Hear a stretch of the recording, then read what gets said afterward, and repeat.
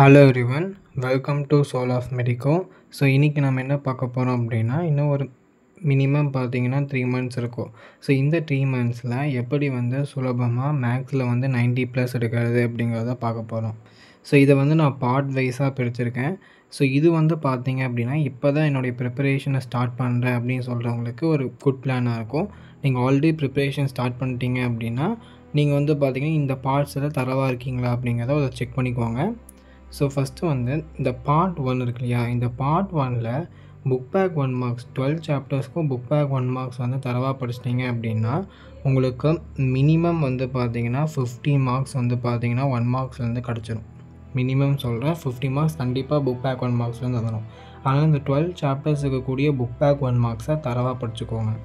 Next part 2 and part 3 உங்களுக்கு 2 marks and 3 marksஸா இதில் 7 2 mark and 7 3 mark பார்த்தீங்கன்னா கேட்பாங்க. ஸோ அப்படின்னா 14 mark 21 mark கேட்பாங்க. ஸோ இதில் ஒரு சில specific chapters, first chapter, second chapter, third chapter, fourth chapter, 8th chapter and 11th chapter and 12th chapters, இந்த சாப்டர்ஸை மட்டுமே படிச்சிங்கன்னா 7 கொஷின்ஸில் கம்பல்சரியாக 6 கொஷின்ஸ் பண்ணால் உங்களால் மினிமம் அட்டன் பண்ண முடியும்.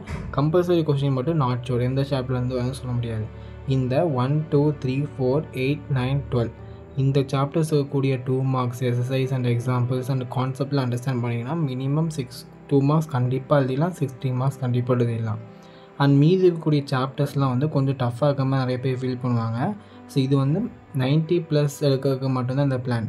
நான் சென்டம் எடுக்கணும் ப்ரோ, நான் ஆவரேஜ் ஸ்டூடெண்ட்டில் கிடையாது, நல்லாவே படிப்பேன், நான் சென்டம் எடுக்கணும், அப்போ நான் என்ன பண்ணணும் அப்படின்னா நீங்கள் ஒன்றுமே பண்ண முடியாது. நீங்கள் கண்டிப்பாக புக் பேக் 1 marks ஒவ்வொரு லெசனையும் பண்ணால் புரிஞ்சு படிக்கணும். புக் பேக் 1 marks சால்வ் பண்ணணும். புக்கிங் சைட்லேருந்து எதாவது கேட்டாங்கன்னா கூட சால்வ் பண்ணுற அளவுக்கு உங்கள் நாலேஜ் வளர்ந்தணும்.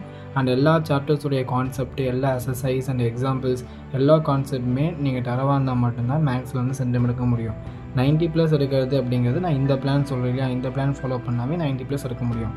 ஸோ இந்த சாப்டர்ஸ் இருக்கக்கூடிய எக்ஸசைஸ் அண்ட் எக்ஸாம்பிள் பார்த்துருவீங்க. இப்போ 5 marks பார்க்கும்போது 5 marksல சாப்டர் 1 2 3 4 8 11 12 முன்னாடி கொடுத்தலையா அந்த சாப்டர்ஸ் இருக்கக்கூடிய எக்ஸசைஸ் அண்ட் எக்ஸாம்பிள் கொஷின்ஸ் எல்லாமே பார்த்துருப்பீங்க. அந்த சாப்டர்ஸ் இருக்கக்கூடிய கொஷின்ஸ் நீங்கள் அட்டன் பண்ணிடுவீங்க. அது இல்லாமல் எக்ஸசைஸ் 5.2 5.5 6.7 7.1 7.2 7.8 அண்ட் 10.8 நான் லீவ் பண்ண சாப்டர்ஸ்லேருந்து ஸ்பெசிஃபிக் எக்ஸசைஸ் கொடுத்துருக்கேன். இந்த எக்ஸசைஸை நீங்கள் பார்த்துட்டிங்கன்னா அண்ட் தியரம்ஸில் பார்த்தீங்கன்னா sin alpha plus beta and sin alpha minus beta and cos alpha plus beta and cos alpha minus beta plus altitudes of the triangle are concurrent. இந்த 5 இதெல்லாமே நீங்கள் படிச்சிட்டிங்க அப்படின்னா கண்டிப்பாக 5 marksல 7 5 marksமே எழுத முடியும். ஸோ இப்போ நீங்கள் இந்த 5 marks எல்லாமே நீங்கள் ப்ராக்டிஸ் பண்ணிடணும். இப்போது நான் பார்த்தீங்கன்னா நான் எல்லாமே படிச்சிட்டேன் ப்ரோ அப்படின்னா இந்த பார்ட்ஸ் எல்லாமே நீங்கள் தரவாக இருக்கீங்களா அப்படிங்கிறத ஒரு செக் பண்ணிக்கோங்க. ஆல்வேஸ் நான் இப்போ தான் படிக்க ஆரம்பிக்கிறேன் அப்படின்னா மினிமம் இந்த போர்ஷன்ஸை முடிங்க. அதுக்கப்புறம் உங்களோட டைம் இருந்ததுன்னா 9th சாப்டர்ஸையும் ஒரு தடவை பாருங்கள், ரிமைனிங் எக்ஸசைஸையும் ஒரு தடவை பாருங்கள். அப்போ தான் பார்த்தீங்கன்னா நீங்கள் சென்டம் நோக்கி பார்த்தீங்கன்னா போக முடியும்.